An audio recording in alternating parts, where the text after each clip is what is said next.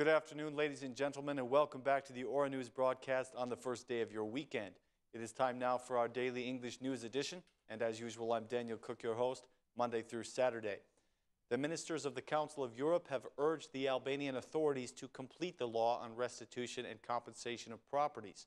Praising the draft presented by the government, the Committee of Ministers asked the authorities to explain the basis on which the compensation of property will be assessed, the map that is being worked on, and the exact methodology in which the law will be applied.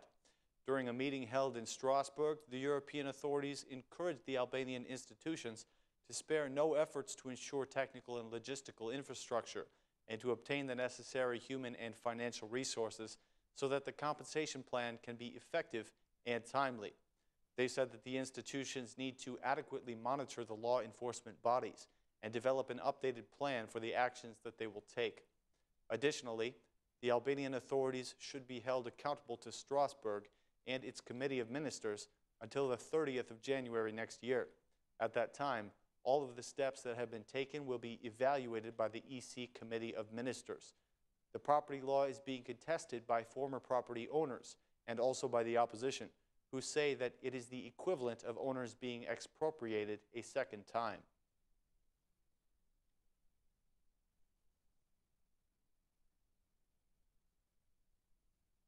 Open Data Albania has analyzed the draft budget for 2016 and has noticed that the Prime Minister's office will acquire 303 new employees in 2016 as the result of several new agencies under its authority.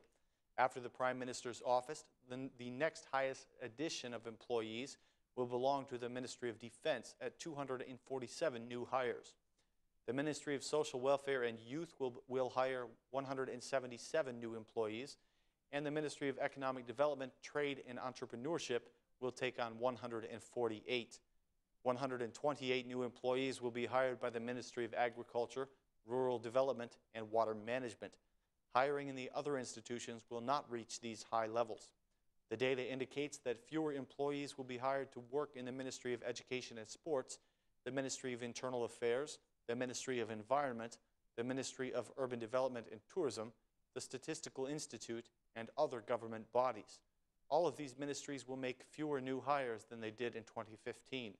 The most noticeable reduction is the Ministry of Education and Sports, which will hire 7,100 fewer employees.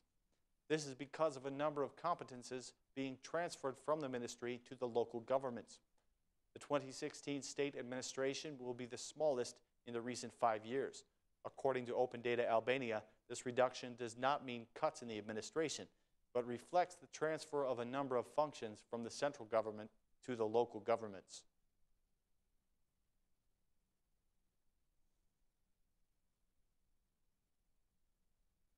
It has been announced that the trauma hospital in Tirana will remain under the administration of the Ministry of Health. The government has decided that the Ministry of Health will continue to manage the hospital, but that it will be funded by the Ministry of Defense. This means that the trauma hospital will remain a medical hospital and will not be turned into a military hospital as it was predicted some months past. The budget for the hospital of 2016 is predicted to be 440 million lek, an increase of 6.9% from last year. Of this amount, 84 million will be used to install new emergency medical equipment. The trauma hospital treats about 40,000 emergency cases per year and performs 4,000 surgical operations.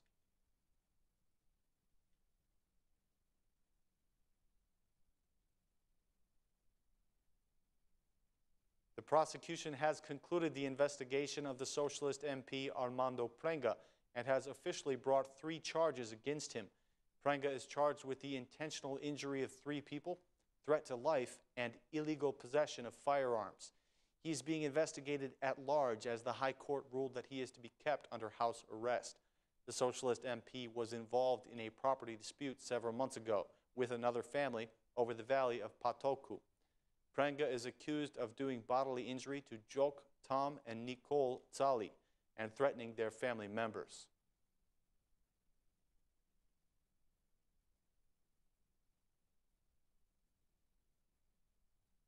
In continuation of his tour to further clean Albania, Prime Minister Edi Rama visited Gjirokastra today.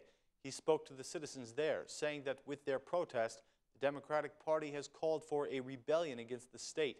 He said that the Democratic chairman, Lulzim Basha, is encouraging the citizens to break the law, telling them not to pay their fines and to hide their incomes.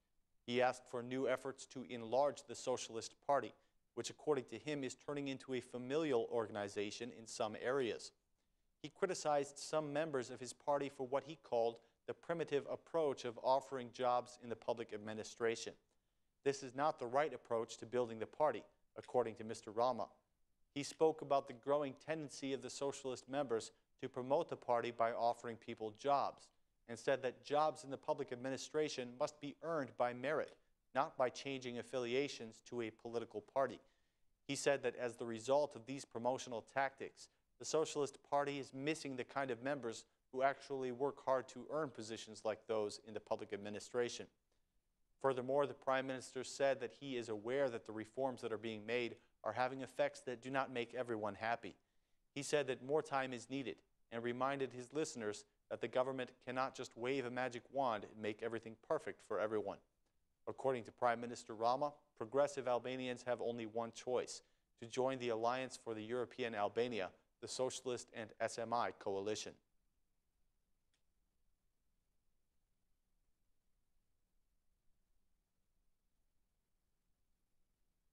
The opposition parties in Kosovo protested again today against the agreements that the government signed with Serbia and Montenegro.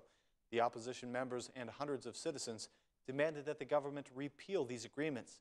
The leader of the self-determination movement, one of the opposition parties, announced another protest to come, this time in Pristina.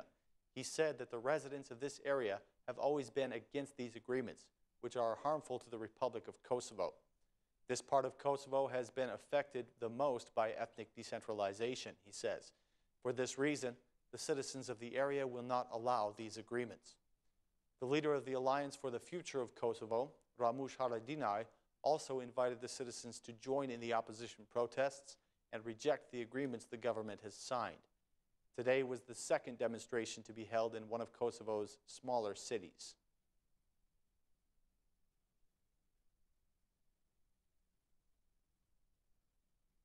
Thanks for watching, ladies and gentlemen, and please join us again on Monday at the same time. Have a fantastic weekend.